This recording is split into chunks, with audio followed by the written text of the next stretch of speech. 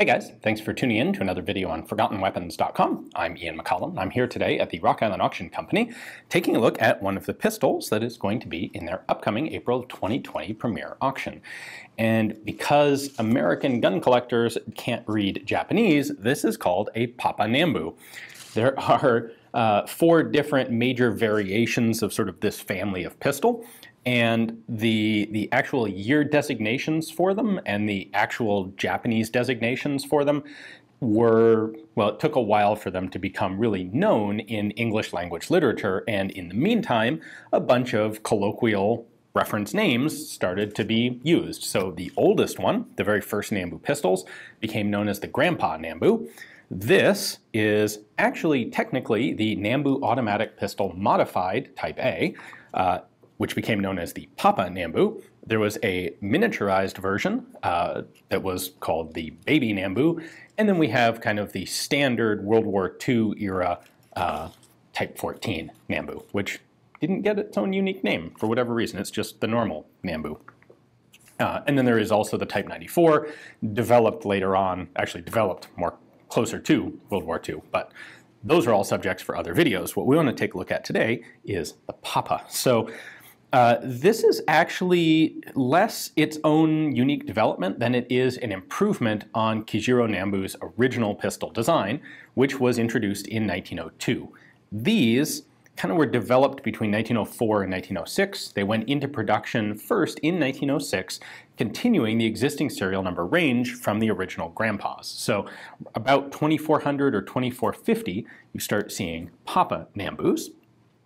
And well, I'll tell you what, why don't we go ahead and take a look at this up close, and we'll compare it to a Grandpa, and I'll show you all of the changes that were made, because they are substantial, and a bunch of them are pretty important improvements to the design. We'll start with a basic overview and some markings. The Grandpa is still chambered for 8mm Nambu. That is 8x22. It's a little bottlenecked cartridge. Luger-like box, detachable box magazine right there. On the top of the chamber, we have the marking of the Tokyo Artillery Arsenal, which is where this was manufactured. And on the right side, we have the serial number. For the Tokyo Arsenal, these picked up from the end of the Grandpa Nambu serial range, so they'll start at about 2450. This is a very early example. Guns made at TG&E, we'll talk about those in a minute. Those will start at serial number 1. We also have this 3-character marking up there, and that translates to Nambu type.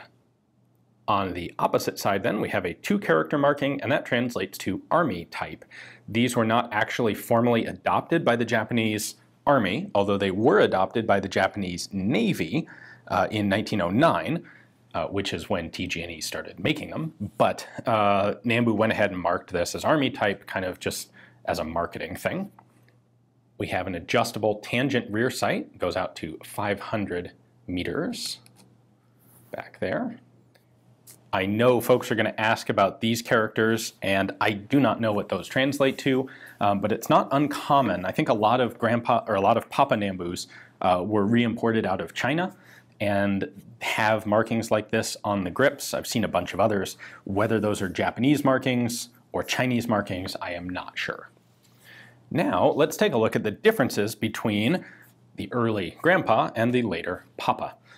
Just to reiterate, the Grandpa was introduced in 1902, the Papa designed in 1904 and went into production in 1906. So, at first glance, you'll see that the trigger guard has been substantially enlarged on the Papa. That's important. This is like actually a really, really small trigger guard, and if you're wearing gloves, well, good luck.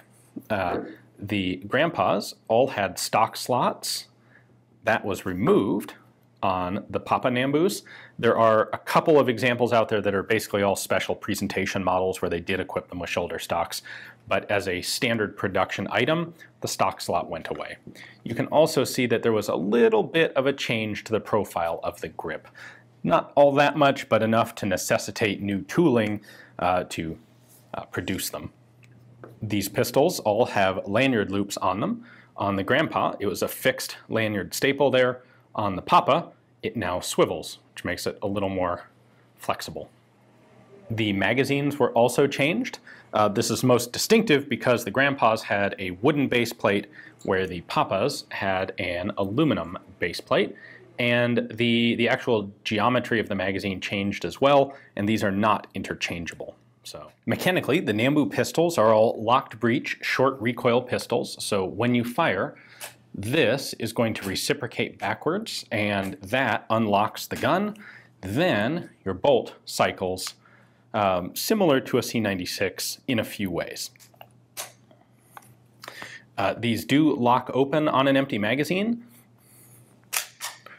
However, when you take the magazine out, the bolt drops home because the only thing holding it open is the magazine.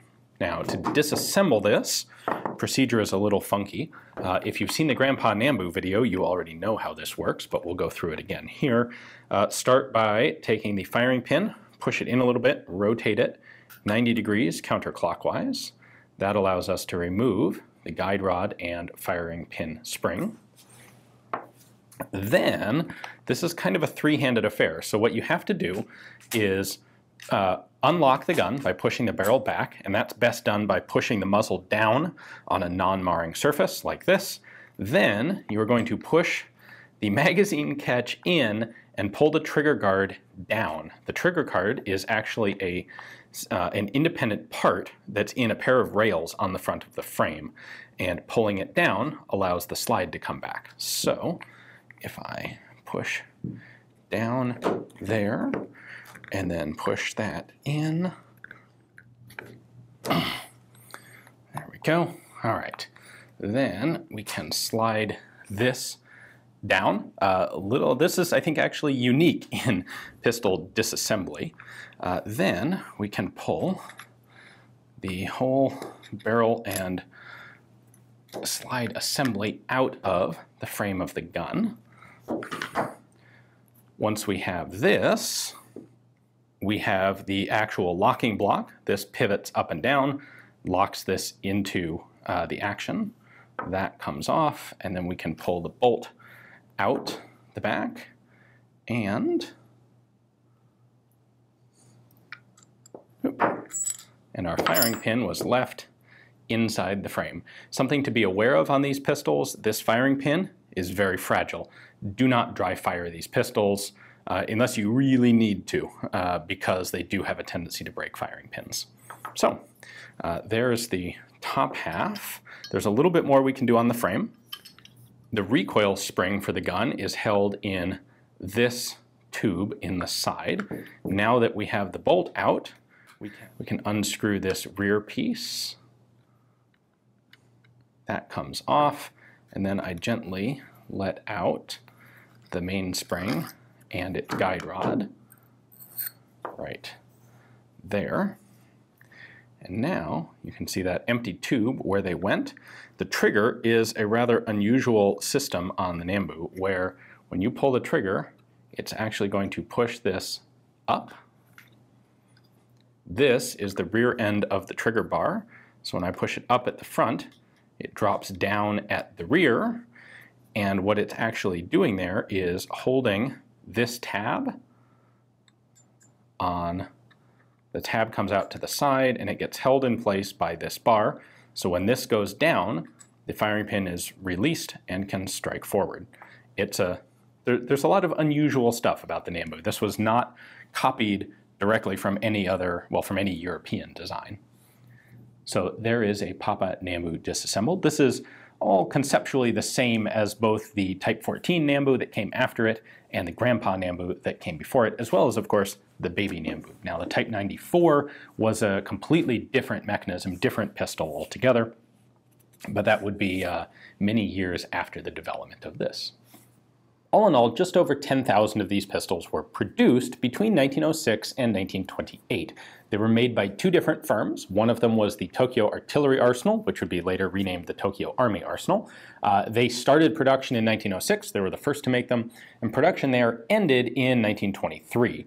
They were actually in the middle of some reorganization of the manufacturing when the Great Tokyo Earthquake of 1923 did tremendous damage to the arsenal. and production of the Papa Nambu never restarted there. The other factory was Tokyo Gas and Electric, a private company that also made pistols, both for foreign contract, they're the ones who made them for Thailand, and also for sale to Army officers or Navy officers. They started production in 1909, and they would produce them until right about 1928. So what ultimately led to the end of this pistol is that the Japanese Army adopted the Type 14 Nambu in 1925, and the Japanese Navy followed suit, adopting it in 1927. So once the Navy had also adopted it, there was no longer any real market for these pistols to be private sold to officers. They'd much rather have the newer, better version, the Type 14, and so TG&E stopped manufacturing them.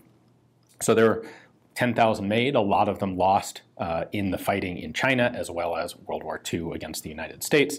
There are very few of them left today, and they're a very cool, I think they're one of the cool and distinctive, unique early automatic pistol designs. So if you would like this one, or if you'd like a Papa Nambu, this one as well as at least one other are in Rock Island's upcoming auction. You can check out their description and pictures and the other guns that are available in their catalog via their website. Thanks for watching.